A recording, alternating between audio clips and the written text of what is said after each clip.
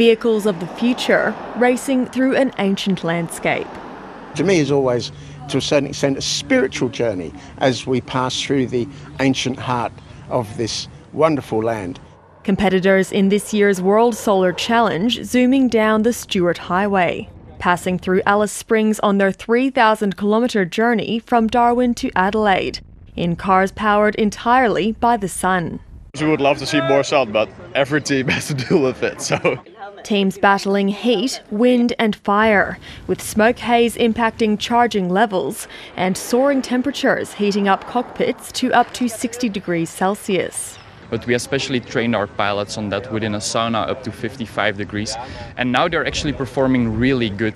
Teams of engineers have been working for months in efforts to build the most innovative and efficient solar car. There's a new lithium-ion battery with an energy density that's way, way bigger than anything that our science faculty would have predicted.